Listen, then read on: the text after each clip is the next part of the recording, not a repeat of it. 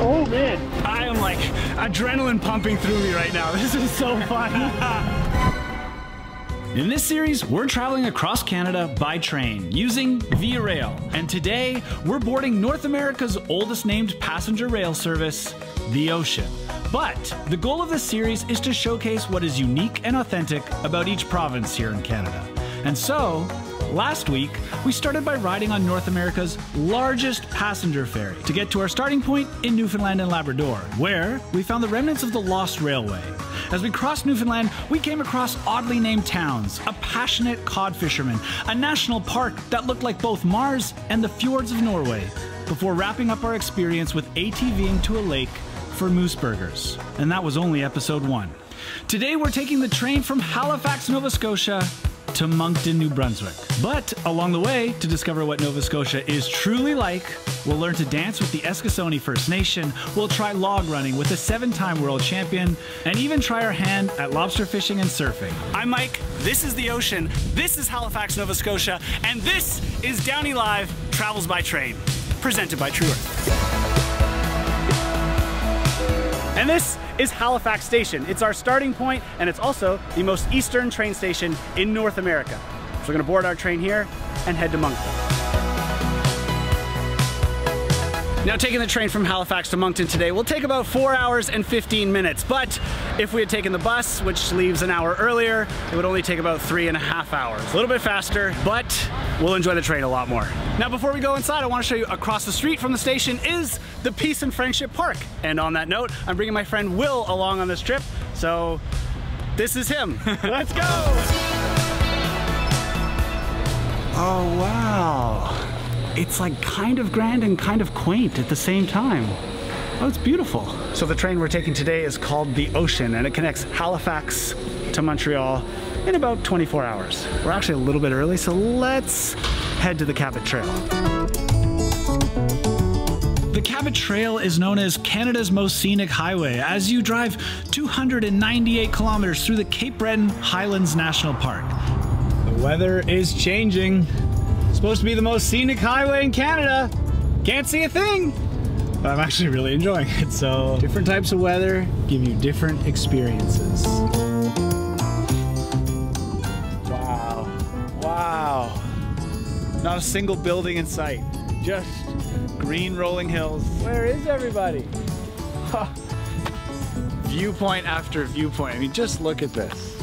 And as much as it's meant to be driven, well, we wanted to fully experience it before sitting on a train for hours. It's nice when you pass other Canadians on the trail. There's always that nice hello interaction that you get. Morning. Hi. Morning. Hello. Morning. Yeah. Morning. Morning. Each national park is unique and different, but each of them are equally as incredible. The nice thing about the train is it gets you from A to B, but it's important to make sure you enjoy point A and point B. And so today, well, we're in the Cabot Trail.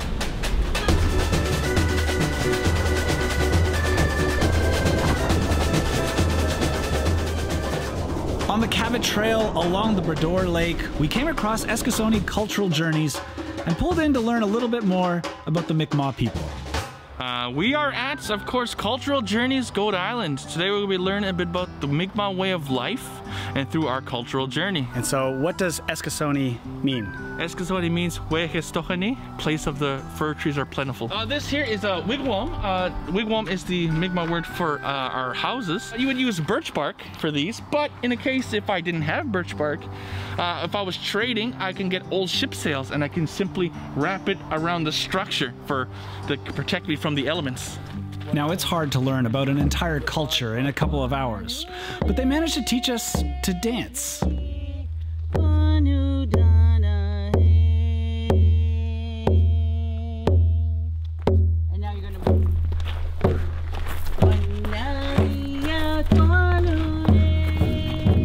How to appreciate the art of drumming.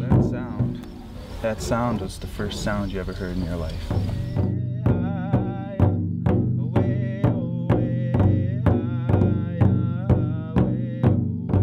How to bake bread over a fire on a stick.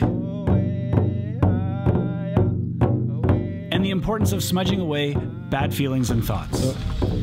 Sorry, what was your name? My name is Dre Tony. Dre. Yeah. Nice to meet you. Dre is teaching us to smudge, which is a ritual to bring in the good energy and remove the bad energy.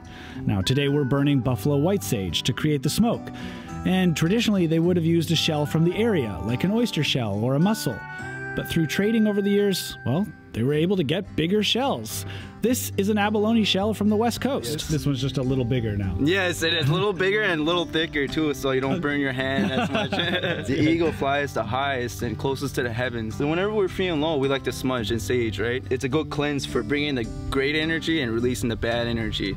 And when we do that, we think about our messenger, right? The eagle, and he's the closest to the heavens, so you know that's where our thoughts and minds go. So I just like to smudge my hands and then smudge your mind and smudge your head so you can think about great things, you know, think about positive things. Okay. And you can do your ears so you could hear positive things, you know, hear great things, and smudge your mouth so you could say positive things and great things as well. The mind, the eyes, see positive thoughts, the heart, the legs. You know me, my videos are normally high energy adventure, but this, I suddenly feel very calm. That's good. It's supposed to make you feel calm. It makes you feel relieved. Yeah. Yes. This was honestly a really fun and engaging experience, as I had a lot of hands-on activities involved in their storytelling. And I found this to be a very valuable way to learn more about Nova Scotia and the Mi'kmaq people. I plan on visiting an Indigenous tourism experience in every single province, and so we'll see the drastic change from one to the next. So I hope that this inspires you a little bit for your next trip to go visit a local Indigenous experience, wherever that might be, because it's some of the best way to get an insight as to life right here. And now we're about to board North America's longest, hang on, let me finish, not longest train, longest continuously operating named passenger train in North America. It started running in 1904. Now the interesting thing about the Ocean compared to other Via Rail trains is that it uses the slightly more modern European Renaissance cars, which has this green livery rather than the old school stainless steel. But to connect them, this is a transition car because the couplers for the European Renaissance cars and the stainless steel cars are different. So this is an empty shell of a train with just a carpeted corridor, simply to be able to connect the two. In fact, let me show you.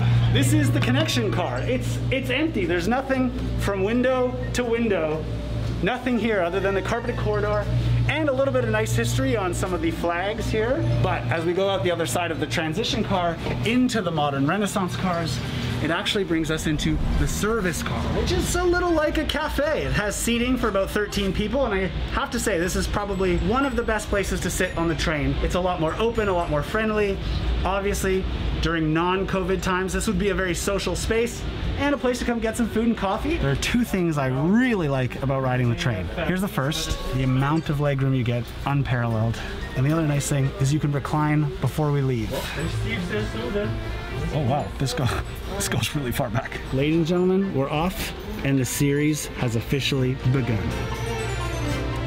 Now I know what you're thinking, and yes, I agree, it is definitely time for our famous DownieLive bathroom tour! Oh, this is better than I expected. This is so white, this is very nice. Feels very clean, standard toilet, as you'd expect. Extra toilet paper, wonderful. Little window, good natural light. Great mirrors, hello. Soap under here, hand towels there.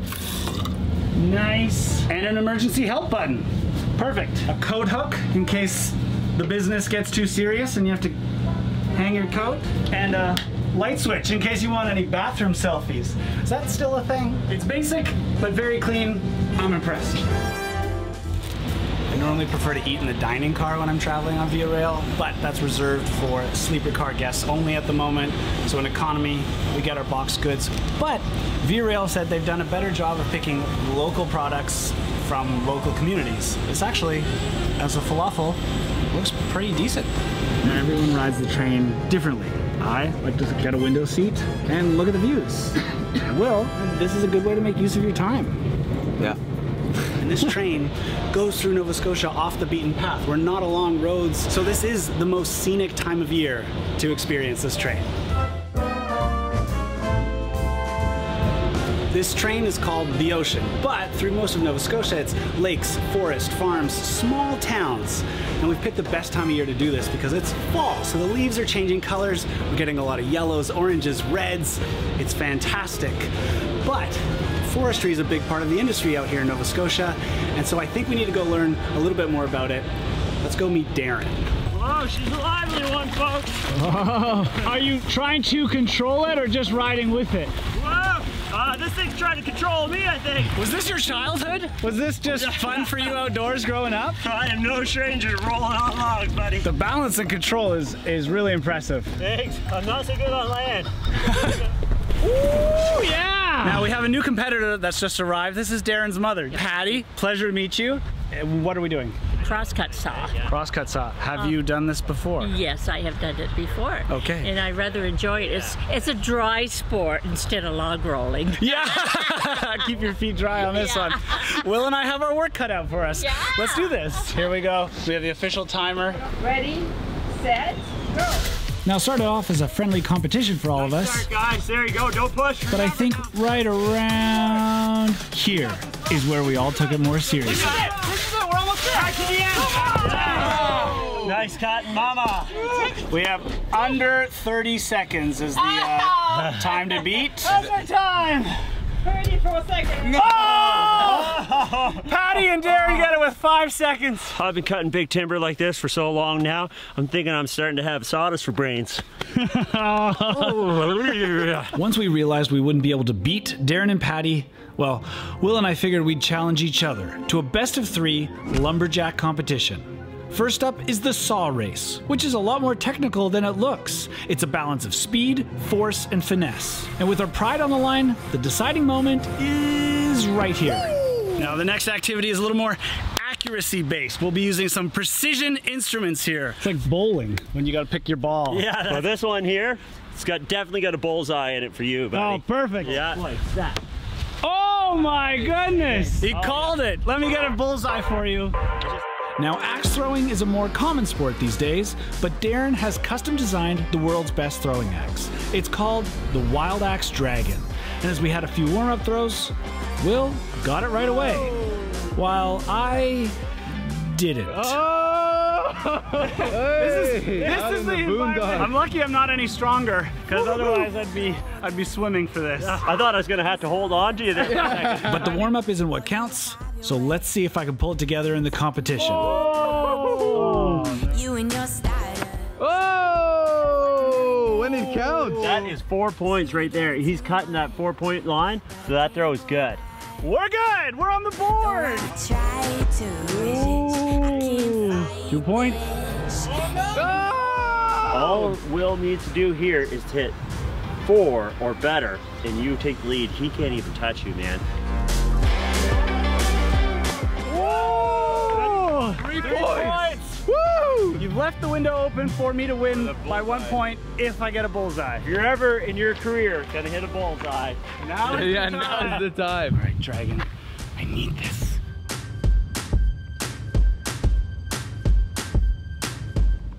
Oh! What a way to go! Woo! Congratulations, Will. this is it. This is the tiebreaker right here. Yeah. The stage has been set. This is the final event, folks. Who's ready to go? Can you tell Darren is a commentator as well? He's so good at setting this up. Oh, the drama is unfolding as we speak. Now we're really learning from the best here because Darren won the Log Rolling World Championship 7 times. But today, it's between Will and I. Ready? And neither of us are going easy on the other. Time in. Oh, Mike pulls him hard. That's 1. And time in. Good. Oh, close. Time in. Ooh, man. I am like adrenaline pumping through me right now. This is so fun. Steady, time in. Did he get back there? Oh! Are you okay? Yeah, I'm good. You're good? Everything okay? All right, here it is. The finale right here on the log. Time in. There it is. Oh, he had one leg and then the other. but Mike's still victorious. Thank you to Darren. World champ, 7 times. You guys are amazing. You guys are the champs, for sure. Canada has all sorts of amazing, unique, authentic activities. You just have to get out and explore a little bit more, and you might just run into Darren if you're in Nova Scotia. Mike, this is for you.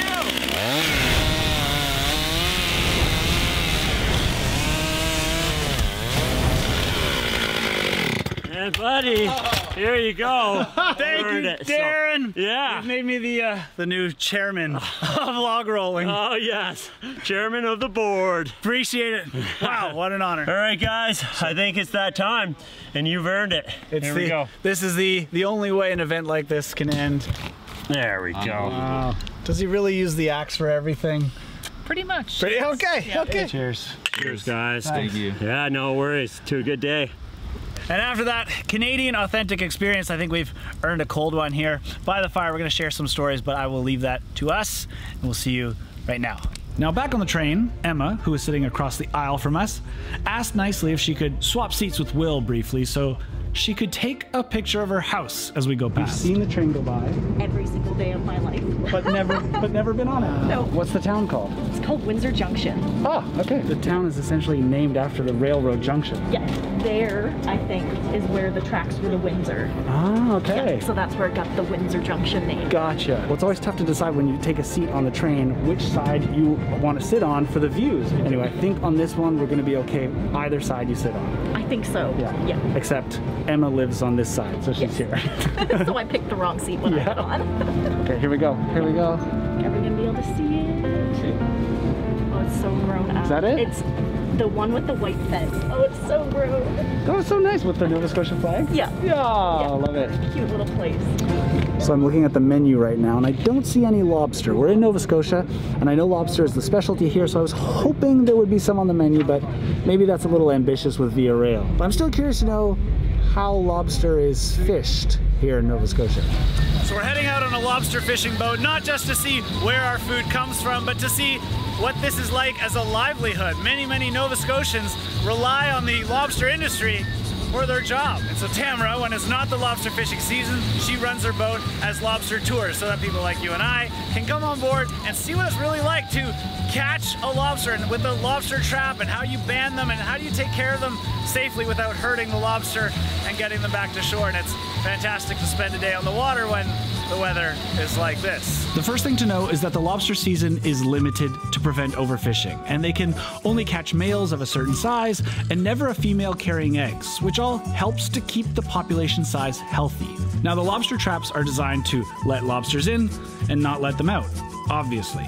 But the cage is designed to let out fish and other small creatures that might have found their way in.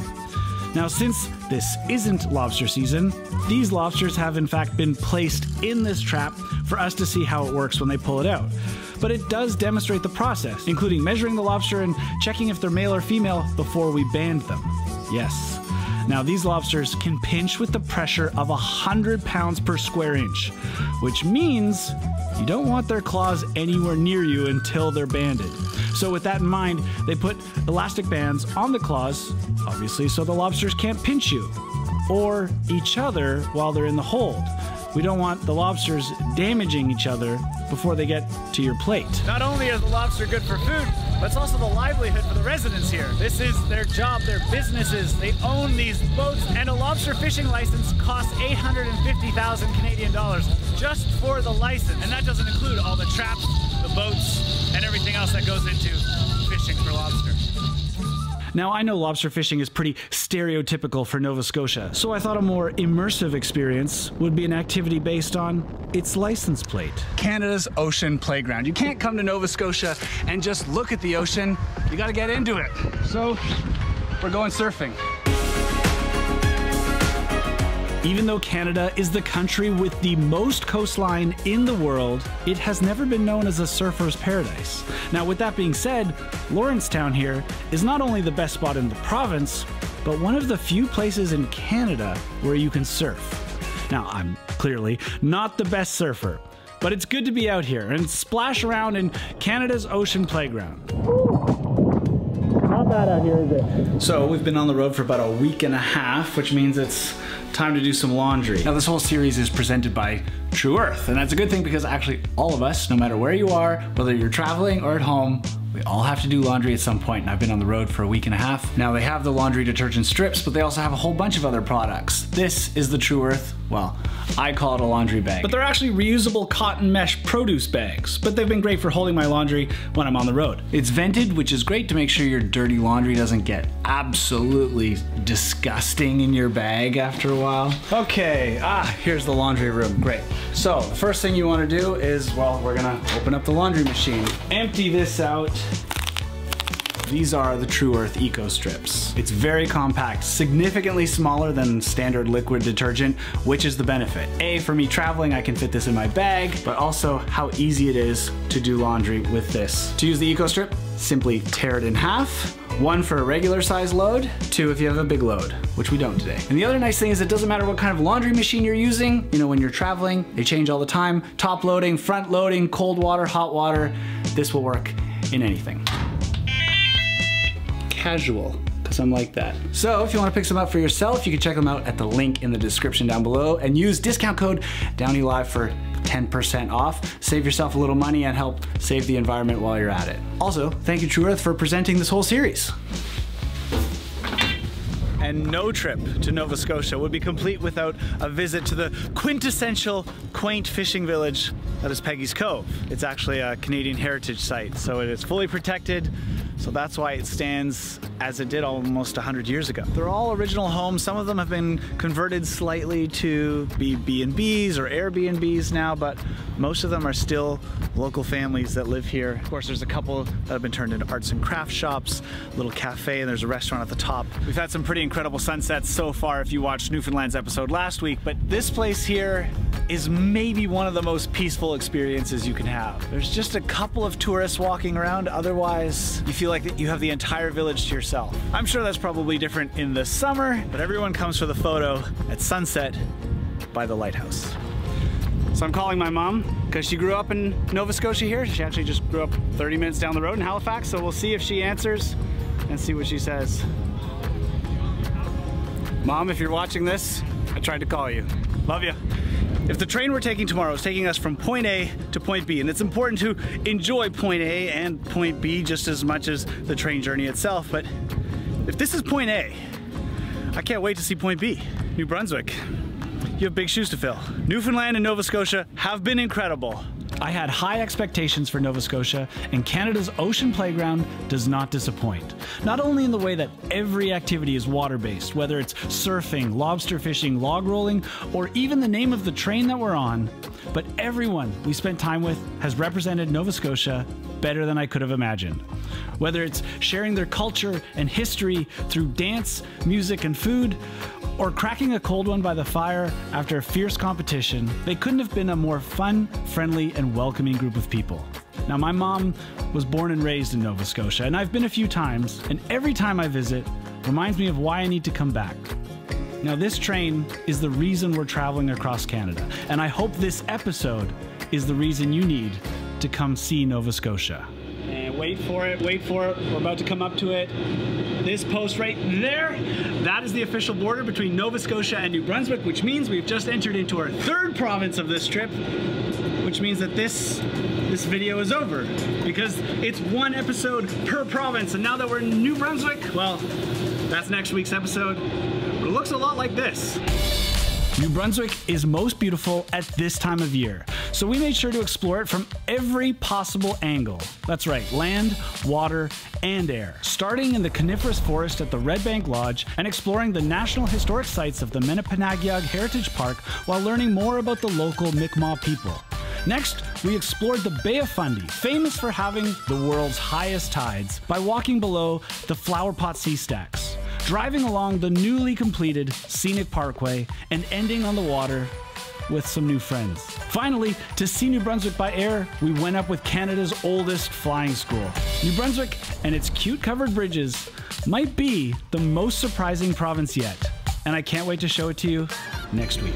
Now, we have just arrived in New Brunswick, but I don't know where I'm going next. But I know I want you there with me. So I'm Mike. This is DownieLive Travels by Train, and I'll see you next week.